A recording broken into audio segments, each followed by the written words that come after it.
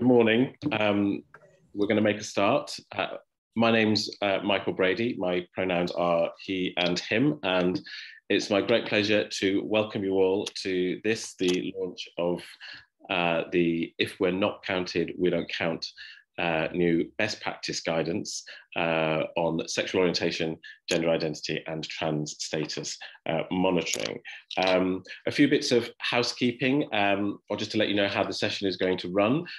We have some great speakers shortly who are going to give some brief talks on the topic.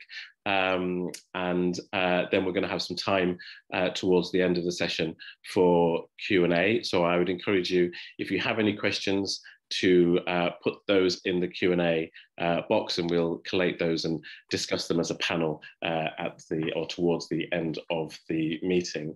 The session is being recorded, but just to reassure you, only the panelists are being recorded. None of the attendees' data or information or names or email addresses or questions is being collected. The recording will be made available after the session and is going to be embedded on the website where the resource lives, on the LGBT Foundation website, and we'll be sharing a link for that later on.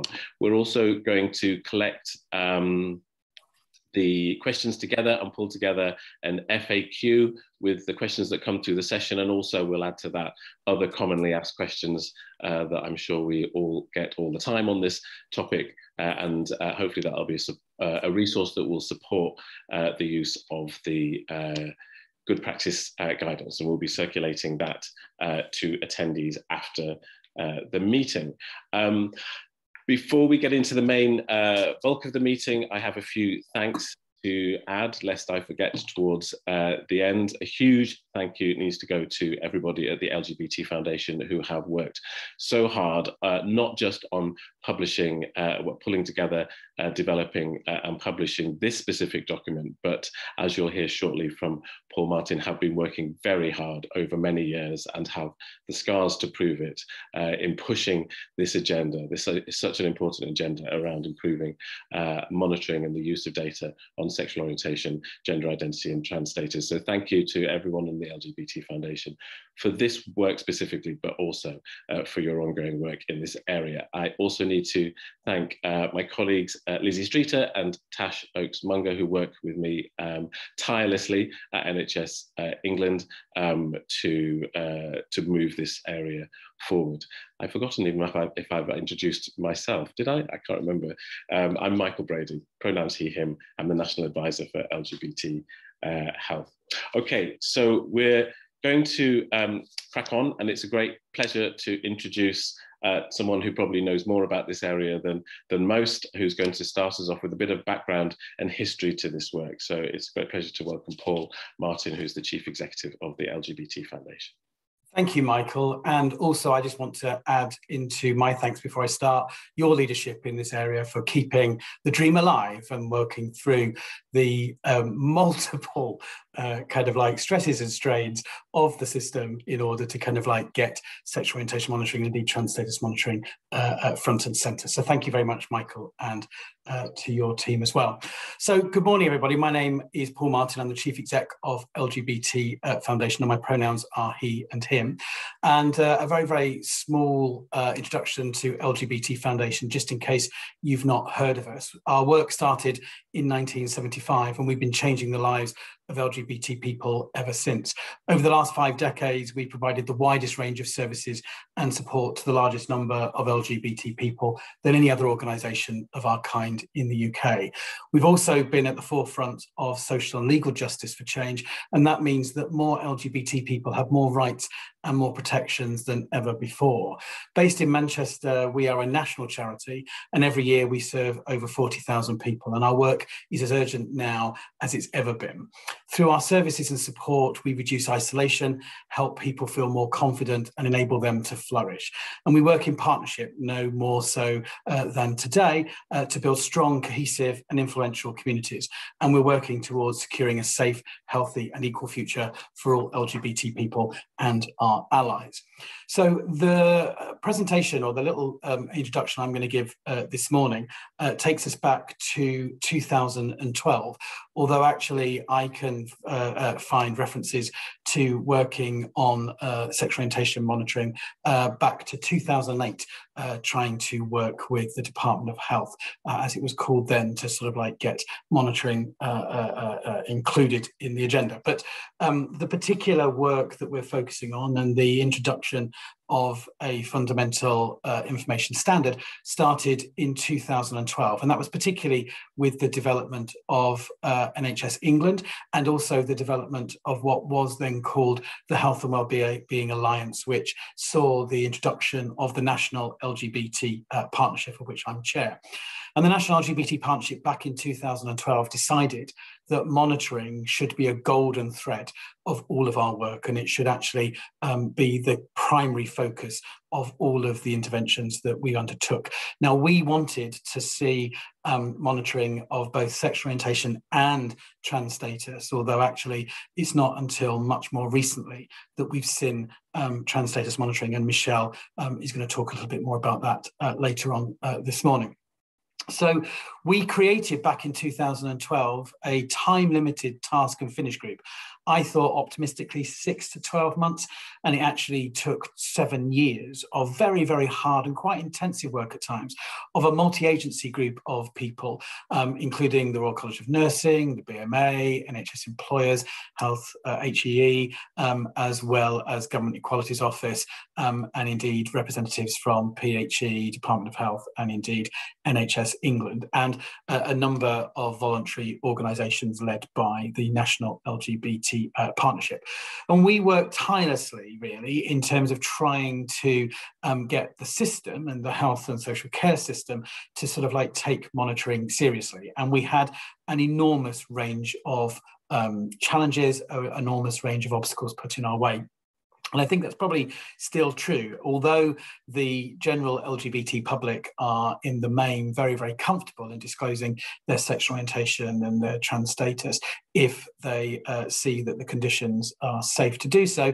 Actually, it's often people working in the system that are the most resistant to it. And we have faced a whole range of different challenges and obstacles over the last years. But we have nevertheless clearly focused on introducing the standard. And back in 2017, on the 5th of October, finally the system saw the introduction of an information standard for sexual orientation. It's a fundamental standard, which means that it's not mandatory.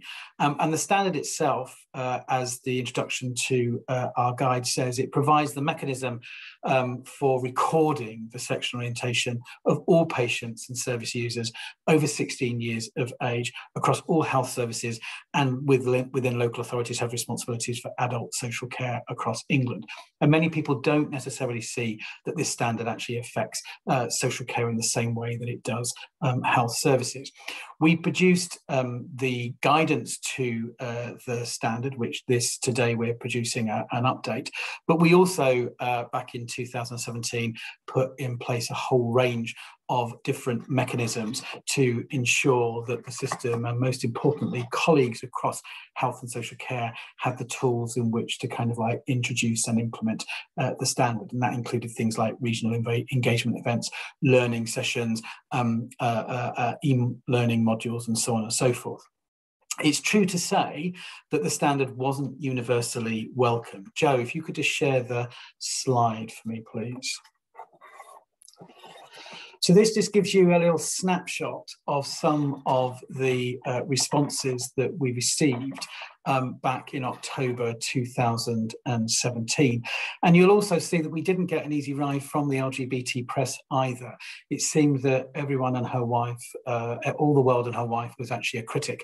And I spent a very surreal 36 hours where I was cocooned in a media bubble, and I seemed to be the only person in the whole country that was trying to positively represent the sexual orientation monitoring information standard. And unfortunately, we didn't get any support from ministers or senior health or civil servants. And I think the same is true today, actually. We've still yet to see sort of like professional bodies come out and universally kind of like support this standard. But what's really, really important to recognise here is that, in actual fact, everybody, apart from the New Statesman, really, and possibly the Guardian, misrepresented the standard because it said that people were being forced, and of course that's not the case. This is very much about, you know, individual patient choice, and I think it's true to say that negative reactions are typically based on the uncontextualised assumptions about the process and indeed the feasibility of monitoring a patient's sexual orientation. And I'm hoping that the situation has moved on, but there is still a long way to go, I believe, across the system. Thanks very much, Joe, if you can drop that down now. So I think I'm going to finish really by talking about why it's really, really important to ensure that we maintain the focus on monitoring, because monitoring enables an improved understanding of LGBT people's needs. It better enables us to identify health risks at the population level. It does help to ensure equitable access for LGBT patients. And it actually also really, really importantly acknowledges an LGBT patient's identity. And that is really, really important because our identities matter, particularly in the arena of health and social care settings, because often we are in quite vulnerable situations. And we have got really, really good evidence to back up that actually asking the question in an appropriate and respectful way will actually engender really, really good results and will improve patient outcomes as well. Because it's really, really important to kind of like remember that you will definitely get a positive reaction to the vast majority of people if you ask us to disclose our sexual orientation or our gender identity. We also know that the data that's generated will help to target work and services. We know that the significant unaddressed health inequities that exist amongst LGBT people compared to the general population. We know that LGBT people are more likely to self-harm and commit suicide. We know we are more likely to abuse alcohol and drugs. We know we're more likely to experience eating disorders. We know that LGBT couples can be more likely to be in domestically abusive relationships. And we also know that LGBT people can suffer from increased isolation and loneliness. So having the data to sort of like help to identify where those risks are and where those needs are, and so that the resources can be allocated appropriately are really, really important. And I think that it's also true to say that the introduction of this information standard has led to other really positive results. We've seen really, really amazing data generated by Government Equalities Office back in 2018 from the National LGBT survey. That wouldn't have happened without the introduction and the work that had already gone on behind the scenes to introduce the information standard. We also have seen this year a sexual orientation and a gender identity question in the census, which again, we work very closely with the ONS to ensure that we laid the ground and did the groundwork to make sure that happened.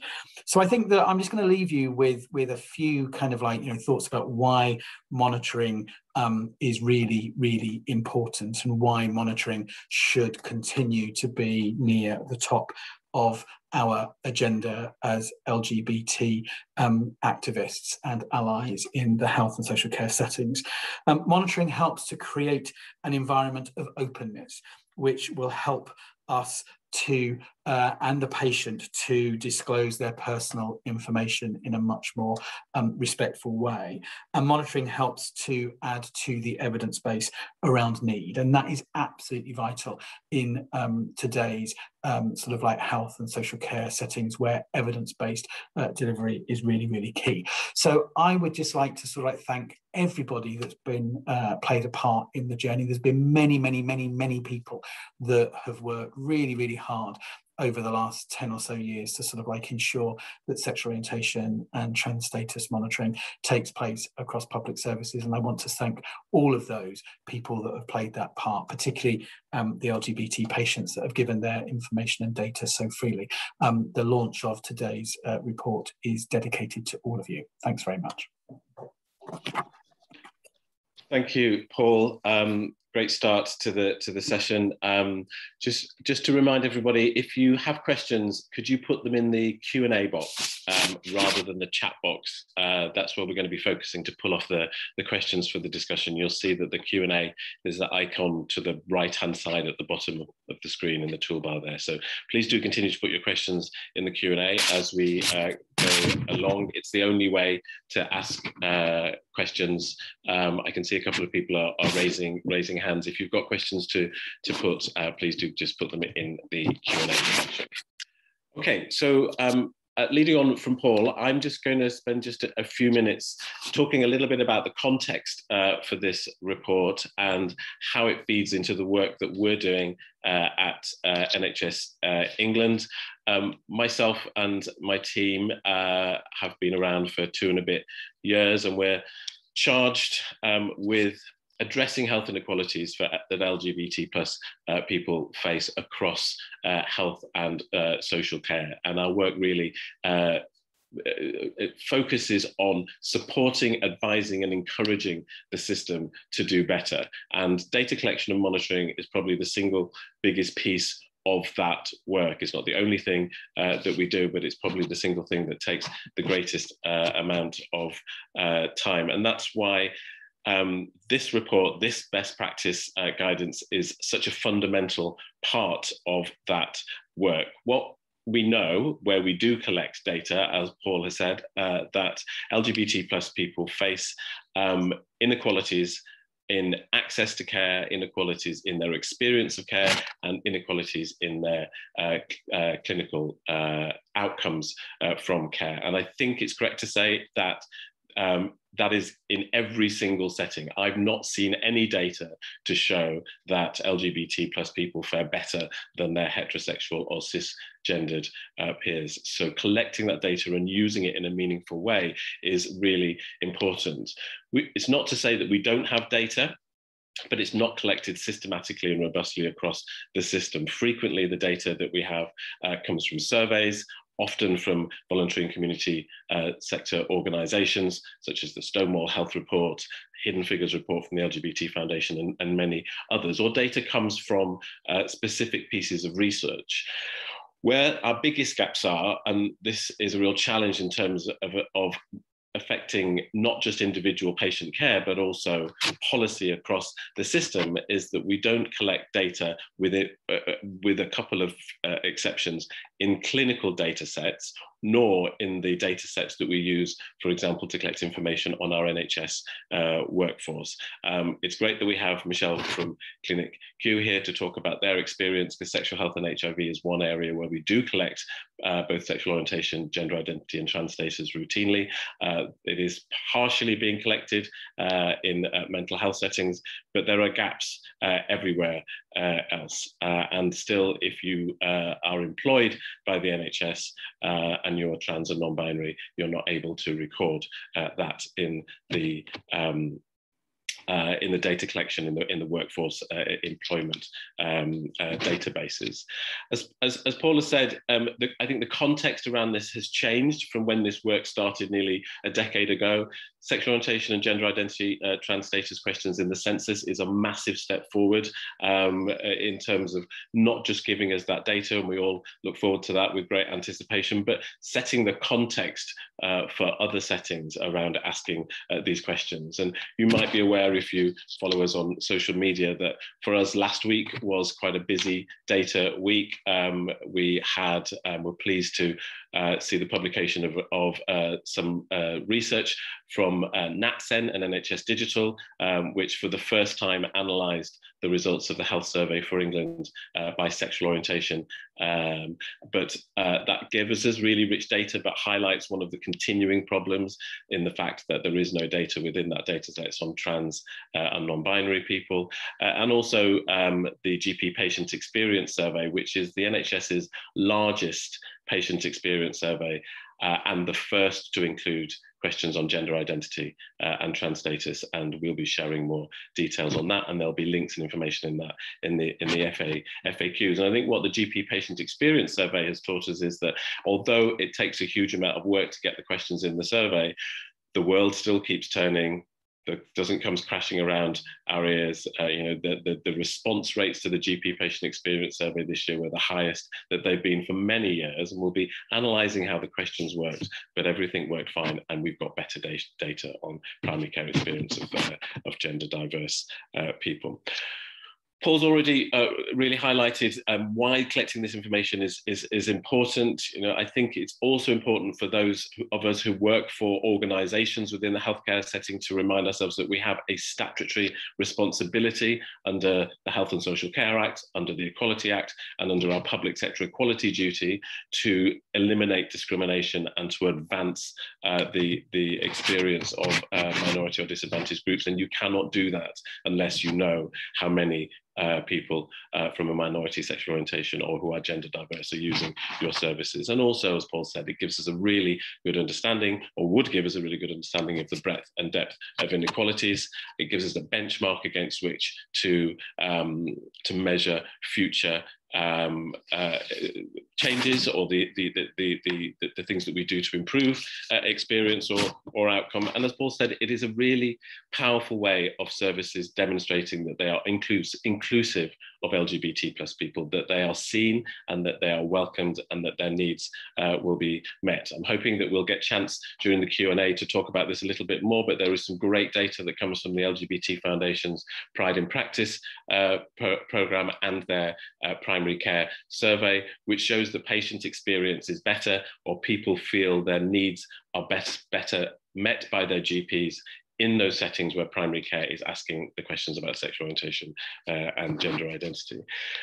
It's not simple, as Paul said. This work has been going on for many, many years, and we recognise that there are probably two components, both of which are addressed within this if we're not counted, we don't count report. Two components to making change, one of which is about structural things, making sure that the IT systems, the data sets, the flow that sits behind us asking the questions is right, but also, and perhaps more importantly, again, as Paul has highlighted, the importance of the hearts and minds, making sure that NHS staff understand the reasons why they need to ask the questions, the importance of questions, of asking these questions, and the importance of using that data in a meaningful way, and also giving people from the LGBT plus community who frequently don't have confidence and trust in NHS services, giving them the confidence to share their data, to explain why it's going to be used, who it's going to be shared with, what the impact of giving this information will be,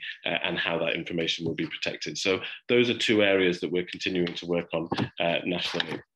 This report is a really fundamental, I would say, piece of our ongoing work. It's not the only thing that we're doing, but is really refreshing this data and having a really practical, useful, supportive best practice guide is key to the wider work that we're doing. And it's great that you've come to hear about it this morning, and I would encourage you to read the report. It's got great practical information on how to ask the questions, on why it's important, on how to use and analyse the data, as well as some great case studies from both primary care, secondary care, the community, dental services, and regulators like the GMC. So just to finish off, a few sort of things for me about what next, where next. As I say, this document will be a live document and will form part of future work.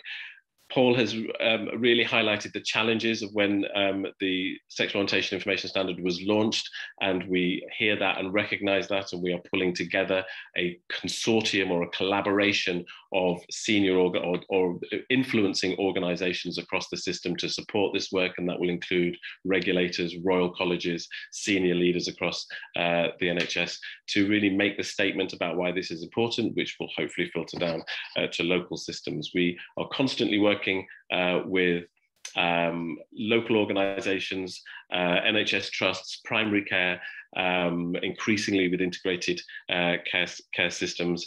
Our Rainbow Badge project has data collection as a fundamental part of achieving a benchmark standard award for NHS trusts.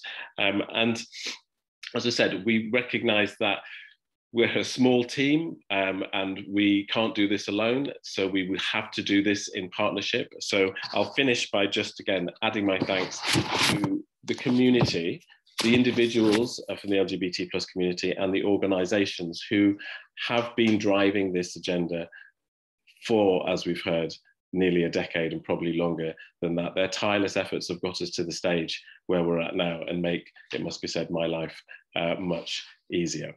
So on that, I will finish and we're going to hand over to our next speaker. So it is a real pleasure to meet and welcome Patrick, who is the co-founder of Bring Dementia Out and is going to speak to us a little bit more from a personal perspective around the importance of collecting this data. Thanks, Patrick. Hi, good morning. I have to let everyone know I'm still a bit nervous, but anyway, I'm Patrick Etenez. I am the co-founder of Bring Dementia Out. I was diagnosed as the youngest person in the UK with frontal lobe atrophy, so it's a form of early onset. I've done a lot of campaigning to develop an organization that helps train individuals nowadays on LGBT needs around dementia. There's a few things, there's three things I'd like to just quickly mention. Paul mentioned something about it's important around evidence-based and needs. And that's important because in my training, I tell a story, which I'll tell you all quickly. There was a trans woman who went into a care home here in the UK and she was retransitioned as a male by her family and the care home went along with it. And it was horrific, only for the simple fact that, we don't sort out our next of kin, etc. The reason why this is related towards this is because if we did a lot of monitoring, these situations would not take place. The second part I like to mention is sexual health monitoring is important because we're normalizing it. I mean, back in the day, I'm 38 years old. Back home in Barbados, when we used to do any sort of monitoring, it was, are you Black or are you white? Are you spiritual? No, are you Christian or are you not? And over a period of time, everything started increasing more and more. You'd be able to identify more nowadays when you see a form. And it also normalizes our existence. If a trans person goes into a care home or in any establishment, those practices can see through that data how many people from our community, especially non-binary, gay, lesbian, doesn't make a difference. Once there's a box for them to tick, these services can then ask for assistance. Services like myself from my organization or from the LGBT Foundation, they can ask for that because through the monitoring aspect, they will be able to see how many people flow into these organizations and ask for the assistance. I live here in the UK by myself. There was a period of time I didn't have any family around me or friends. I had to do a lot on my own. And the reason why it's important for the monitoring aspect is because people cannot believe I live by myself. They couldn't believe that I had no family or support around me or friends to come to appointments with me, especially when they asked me, why did you get your parents to call in? I'm like, well, my parents live 5,000 miles away. No one's here for that. And they just kept on repeating it. If organizations understood that LGBT people do not have the same heterosexual norm environments of family base, they would be able to understand a lot of us are on our own and by ourselves. And it's a scary thought. I still don't have any family here in the UK, but I have a little bit more support now. My support is the foundation and Alzheimer's Society, but they've taken upon themselves to understand the existence of us. We exist. And if we go into GP practices, we just want to be seen and heard and understood and treated accordingly. People's perceptive and understanding towards us would diminish, or there's slight insecurities around us because everyone's a little bit insecure when they have to meet someone new or explain the situation or the sexual orientation. And over a period of time, that would diminish. And that's really basically the only thing I really had to mention today to everybody from a person-centered point of view. But if there's any questions, by all means, ask me. Thank you very much, Patrick. Yep, so again, if you have any questions, we're encouraging you to put those in the Q&A box. And if you want your question to go to one of the specific panelists, then if you can put that in the question, that would be helpful as well. But we'll all be here to answer the questions shortly. Okay, moving on. It is a great pleasure now to introduce Michelle Ross, who is founder of Clinic Q and is going to talk to us, and I think share some slides on monitoring and why it matters from her perspective. Welcome, Michelle. Thank you, Michael. As Michael said, I'm Michelle Ross. I'm the founder of Clinic Q and director and psychotherapist. And I've been a psychotherapist for 33 years. And I say that most times I present because that feels really important as a trans person. We are professionals as well as people who receive services as well. So often trans people are seen as people who just receive services, as if we're not professionals. And it's really important to acknowledge we're professionals in all aspects of not only health, but many areas. And thank you, Patrick. Some of what you said really touches on some of the things I'm going to talk about within the slides. Let me just bring up the slides if I can. If not, I know Joe's got them. Let me just, all right. Okay. A minute. Great. Where are they? They seem to have disappeared. Joe, can you, oh, there they are. Okay, great. Great. Let me just slip to the front one. Perfect. I think that's on full view, is it? No. No, it's not. Great.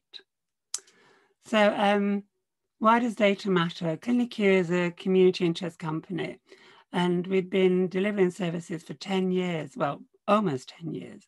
And from the very start, as trans people who is a trans organization, we knew that data had to be at the foundations of what we do. And in fact, when I talk about data, I mean data on trans and non-binary people. And it was really important in terms of not only about collecting data, but also people seeing themselves on forms and people who also were delivering services who might not be trans. It also informs people that trans people matter. I'll just bring that along to the next slide. And I say here, not hard to count when you know how to count us. And this resource that we're talking about today really does make it much easier. It really informs a whole lot of how to do it. And it shows you examples of how people use this and what can come out of that. So it validates trans and non-binary people's well-being and health. And so I'm going to focus on trans and non-binary people here today. And it informs staff and that trans and non-binary people's health matters. And not only about the forms, it informs your practices. So the forms are there, they inform your practices, and it reinforces that. You know, not everyone's had training, but it shows that it's inclusive, that your practice matters, and that it, as I said earlier, it validates trans people's access to health. Consent is vital in all that we do at Clinic Q. And we know that when people have the Gender Recognition Certificate and the Gender Recognition Act, there's certain laws around disclosing that and sharing that data.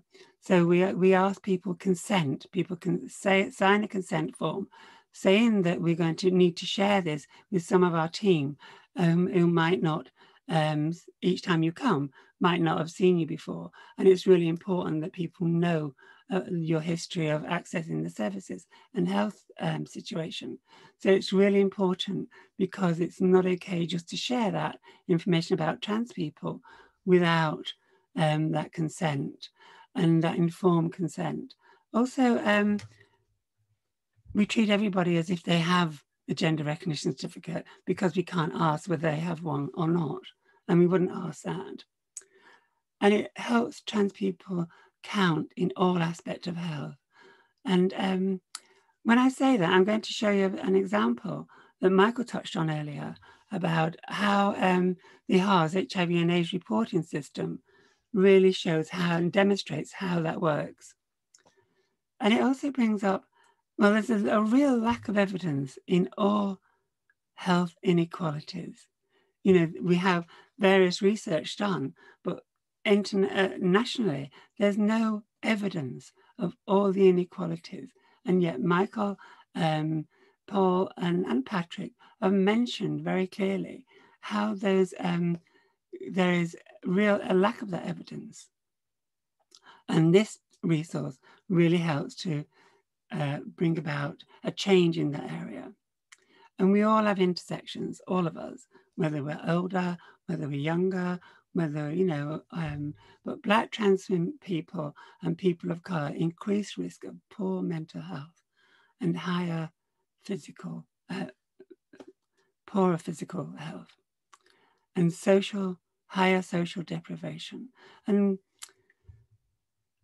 that's a generalization. Not all people experience that, but it's really important in terms of, you know, when people are accessing health services, there can be huge barriers in place systemic barriers before people even get through the door.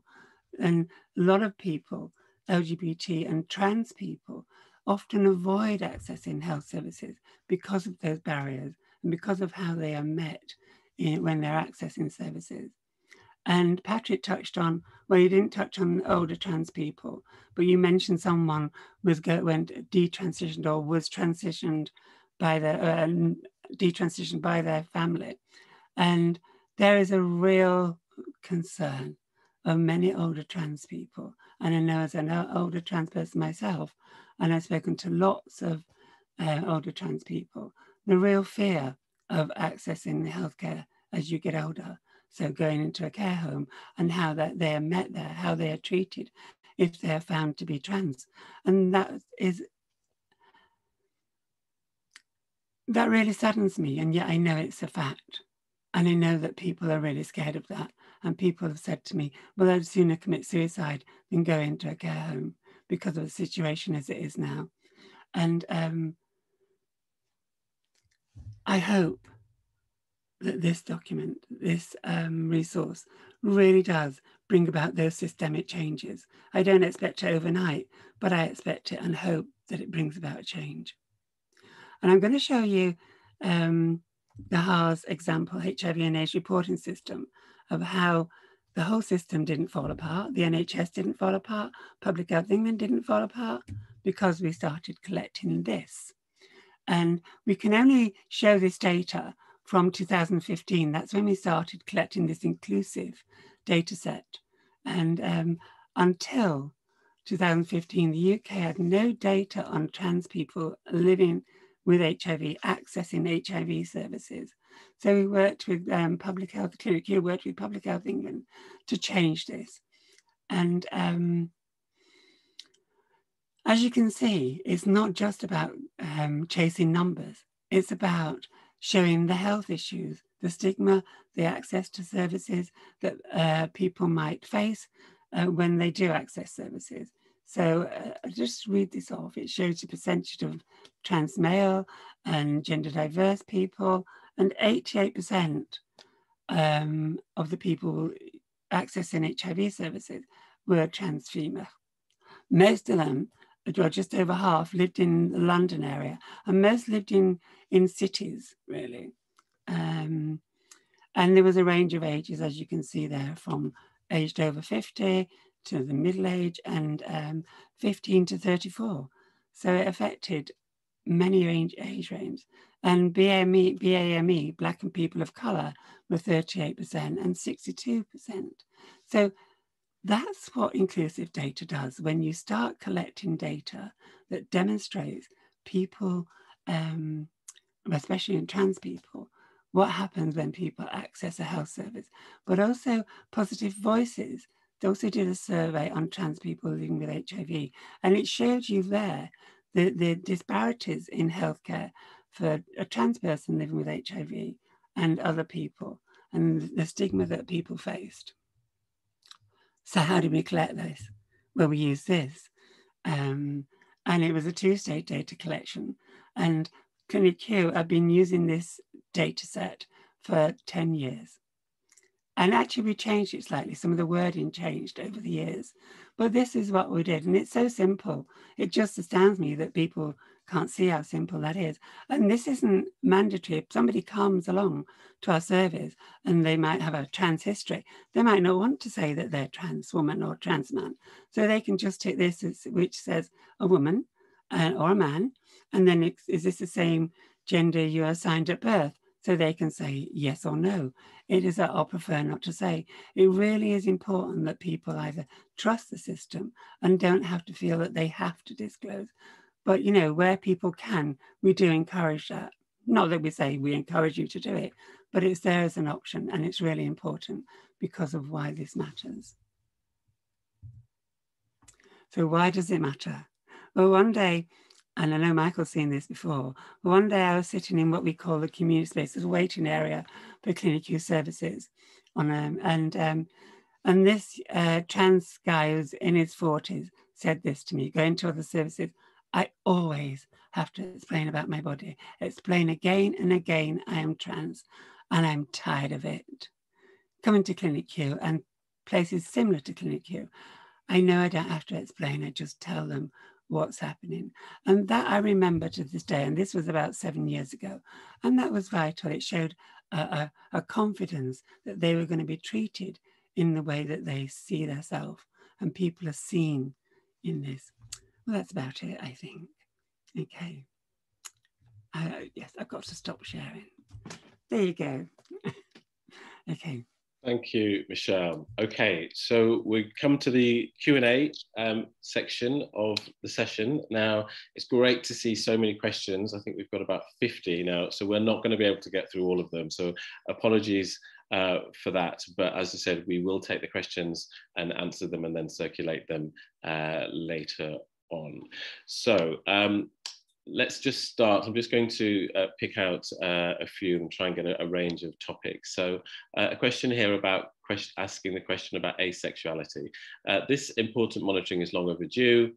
Thank you for that. I'm disappointed that asexuality as a sexual orientation was not included, and I feel this is a missed opportunity. Can you offer an explanation as why? Paul, having gone through those discussions at the beginning of the preparation or the publication of the sexual orientation monitoring, are you able to shed any light on that? And I can also then say some things about what we're doing going forward. Yeah, and I'm also happy to pick up the question about GDPR as well, Michael, if you want me to, because I actually just quickly checked and I've got the exact section of the Act that will be helpful. But yeah, I saw the question earlier on from Dominic. Hi, Dominic. Sorry that I can't see you, but obviously you can see me. It's lovely to know that you're on the call. Hi. Yeah, you're absolutely right. There are lots of missed opportunities, but as Michelle has just so eloquently said, you know, Clinic Q and indeed many of our services have been sort of like having the trans status monitoring question simply inserted from the beginning, and the world hasn't stopped turning. The system, the health and social care system, is slightly different. We weren't even able to persuade the system back in 2017 to include trans status or sort of like broaden the gender identity. So any other sort of like sexual identities had absolutely no chance of being included. And for that, I am forever sorry, because I think we are missing really, really important sort of like approaches. There was meant to be some research that was being done across government, led by Government Equalities Office, around non-binary identities and asexuality. I'm not entirely sure where that data is up. There is meant to be a cross-government harmonisation project on monitoring, particularly looking at including sexual orientation and trans status monitoring. But as you are probably more than well aware, the current politics across government around sort of like, you know, LGBT inclusion and equality are still going through some quite difficult challenges. So I think that we have to be patient. I know that's not a great answer. I don't like that answer either. We just need to keep pushing and pushing and pushing. And I think Michael and his team, whilst whilst they're not necessarily going to be able to change things overnight, I think that these types of priorities are on their list, and I think that they will work them through as best they possibly can. So not a great answer from our perspective, but it is just kind of like where things are up to. In terms of the GDPR, sorry. Just coming on that, and then I'll just let everybody know what the GDPR question is. Just to say that we have this on our list of things to do to update the sexual orientation monitoring information standard to include asexual and pansexual. So it's on our radar, and we're working on that. And I will draw your attention to, there's a little bit of detail which I won't go through now in the interest of time, in the guide about how asexual is collected or coded. And as Paul has said, and Michelle has demonstrated, as services, we can still ask extra questions, and if there isn't a box for somebody to tick, then that can still be recorded in their record or asked outside of the data set. So we'll just move on. So thanks for taking the GDPR question. So just so everyone knows, the question is, my company says GDPR is the main blocker for self-identification of gender or sexuality at work. Is this true? What are the workarounds to avoid a data privacy regulation issue? Yeah, it's not true. I think as as I mentioned at the beginning, and as Michelle has said, and as you said, Michael, there are lots of people that try and throw up obstacles to get in the way. GDPR is not one of them. Article 9, Section 2, subsection H, specifically covers the collecting, recording, and monitoring of patient data. And so therefore GDPR should not apply in these circumstances. Thank you. Very, very precise. There are a few questions in the same theme around protecting data, so it's good to have that clarification. And the other barrier that we often get, and Michelle has addressed this partly, is concerned around Section 22 of the Gender Recognition Act, which should not be a barrier to collecting this information at all. And we'll be able to address that in a bit more detail in the FAQs. Okay, I wanted to move on to a question and come probably to all of you, perhaps Patrick first, because I think it speaks to sometimes the challenges around the confidence that people from LGBT plus communities have giving their information. We see across the board in many surveys that often one of the commonest choices is prefer not to say. So the question is, do you have any examples of successful campaigns or communications or approaches that have helped explain to patients why we want them to share the data and why this demographic information is so useful to us? So how can we support people feel more comfortable to give their info? I'm going to come to you first, Patrick, and then Michelle. Okay, so I have an amazing relationship with my GP. I've been with him for about 10 years. Let me know if I go off topic, but it's in my brain. He's taken the time to understand myself, and he's taken the time to research anything. I think it's important for GPs. I mean, they never stop studying. They're supposed to continue and change. And with a lot of the services that I've had to receive, I mean, the one thing he said to me is like, you made me really work for my degree, yeah? And as much of it as a joke, it's the truth. And he took the time, he accessed services, he went out to reach out to people to find out if I needed extra help and support, because I was a complicated case with my condition. And these are the sort of things that I feel that are important for GPs to do, because I mean, I'll never change my GP. I mean, he's been amazing. He's saved my life, but that's only because, not under asking me whether I was gay or bi or trans, it's because he took the time. Empathy is something that's massively important. And I think this is something that we forget, that in any services, it's the empathic understanding of an individual and their need and their requirements. I identified as trans when I was younger. I came to England to have a sex change, but I never went ahead with it. So I have a lot of care and empathy for the trans community, but I see their fears in my own training. You know, Michelle, I have up amount of respect for you. When you talked about as well people who decided just to commit suicide if they didn't receive the care. I'm part of the ethics group for Alzheimer's Europe, and it was only just mentioned that someone was just diagnosed with dementia. They never had transition, so they put on their makeup, they shave every day, etc. And she went to the care homes in Europe, and I asked if they would be able to do her makeup, etc. And they said no, they didn't have the time. Now in Europe, it is legal to have euthanasia. The first thing she did that day after calling an enormous round of care homes was sign up for euthanasia, because she'd rather just end it on her own terms, and it's called dying with dignity, than go ahead with this. And this is something that, you know, it's starting here with us, which is amazing. But just to have that box there means that we exist. And that is it. We just want to be seen, and everyone's stigma goes when you see it there. It means that if my GP had to face myself and I said to him, look, I want to transition, he would reach out to the LGBT Foundation or reach out to correct services and go, I have a patient who wants to transition. I'm not equipped with it. What can I do to better educate myself? And this is it. It makes services like the LGBT Foundation, services like mine, accessible to us, because we're here to help everybody. We cannot do all alone, but we need your assistance, but we need to be visible and seen and have the empathy just to ask us the question. Hopefully that's answered your question. Thank you, Patrick. Michelle, any thoughts from you on how we can encourage people to feel confident to answer the question? Well, I'll say this first, just to touch on Patrick about GPs. I have a great GPs, a whole set of them, not just for me alone, they're a practice, but also I've been with them 30 years, so I've raised their awareness, I've helped that, but not all trans people might feel confident or able to do that, because often the power sits with the GP and not necessarily with the patient, or so it's felt.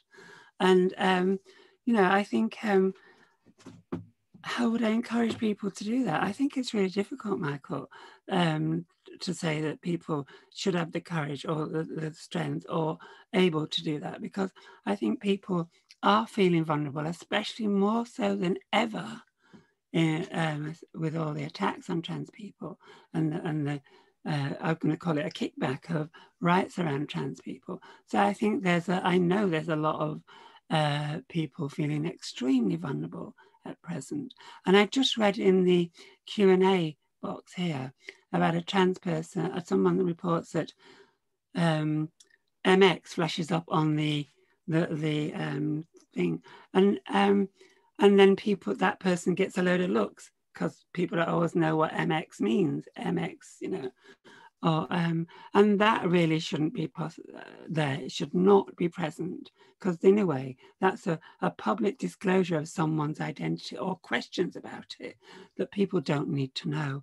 Just their people's names should flash up at a GP's or any services, really. And also making sure that many trans people who have changed their gender expression to match how they feel, the system might not have been changed. And that when they're present in a waiting area and they get another name, which they can identify means them or part of their history, doesn't mean to say that, and it's disclosure, it's inappropriate, it can create harm. When someone leaves that, they might be vulnerable to attack. I don't know if I'm answering your question, Michael, but these are what's present for me at the moment.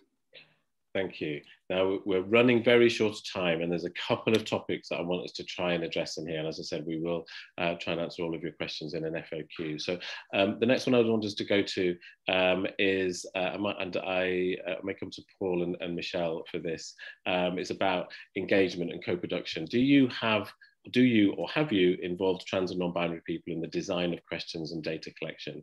If yes, how do you do this?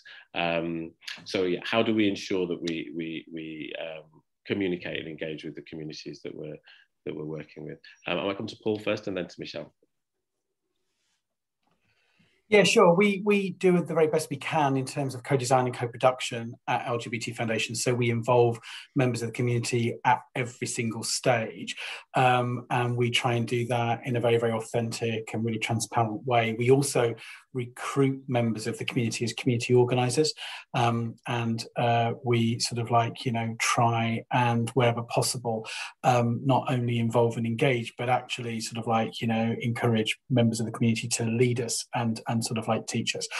I also think, you know, we're all members, or most of us are members of the LGBTQ plus communities as well. So I think often our own experiences are brought to bear with the work that we do. But I suppose the key point that I would want to kind of like, make is the outcome of our work is not necessarily what we would do if we were allowed to kind of like, design the systems ourselves. We're working within quite restrictive, quite difficult, quite challenging environments where people often change very, very quickly. And as you know, Michael and Michelle, quite often it's relatively junior members of teams that are given LGBT health inequalities to deal with, and they're often the ones that are kind of like rotated out very, very quickly. So I've worked with a whole raft of different people over the last 10 years in this space, and you kind of like get people to a certain point, and then you kind of like, then have to start again because you've got somebody new coming in. So I think that we need to kind of recognize that LGBTQ plus health inequalities is still relatively low down the pecking order. So the fact that we're doing anything is really, really positive. And there's some really, really brilliant examples in the book, and also sort of like I'm sure will be put in the question and answers that will really inspire you and enable you to kind of like learn about best practice. Thanks, Paul. Do you have anything to add to that, Michelle, around engagement? I do. And just say that, you see, what you did there, Paul, was demonstrate good practice. And I think what is good practice is involving the people that are, like, say, I'm going to talk again about the trans community. So before we started CUNYQ, I looked internationally for examples of good practice, really. And there was one organization in San Francisco. It had been around quite a few years. They didn't deliver services, but they did a lot of research on trans health. And they had the 2-stage data collection, but it was somehow that parts of it didn't seem to fit with the UK. So we took that, adapted it, put it to a small group of trans and non-binary people, and to see what they say. So we adapted that and cut it down a bit. And then we put it wider. We took it to community groups. And then that slightly changed again, but mostly there was a positive response. There were some concerns that, would I have to, like I said earlier, would I have to disclose that I'm trans? This doesn't feel right. I'm just a person. Why do I have to disclose that? So we took that into account. So, it's about an option and why that option is there and how important it is. All the things that we've discussed here. So yeah, that's what we did. And it's about good practice, really. Thank you, Michelle. Now, I love talking about data collection and monitoring and could keep going all day, but we have unfortunately come to the end of our time. We've got a lot of work to take away because there's loads of really great questions in the Q&A. So apologies if we haven't got to yours, but we will endeavour to address them and then circulate them after the meeting. Joe, could you just put up the final slide before we all go, just to remind you all that the guide that we've been talking about is available on the LGBT Foundation website, and the link is there, lgbt.foundation/monitoring. If you have any questions about monitoring, please do contact us at the LGBT health team at NHS England. That's our email address. I'm almost certain that if you have a question, if you're facing a challenge or a difficulty, we will have come across it, thought about it, and hopefully have a plan to address it. We're also really keen to hear, which is why having examples in the good practice guide was really important to us. Really clear to hear where you've had successes as well. So if you've managed to do something in this area and overcome some barriers in whatever aspect it might be, please do let us know, because we're really keen to share that information across the system. So on that, I'm going to close today's webinar with final thanks for all of our speakers, for all of those who are behind the scenes, who've been supporting us with the tech, for everybody who's contributed to this work in general over the last decade or so, and specifically for the work that you've done on this guide. If we're not counted, we don't count. So thanks everybody, keep in touch and enjoy the rest of the day. Thank you.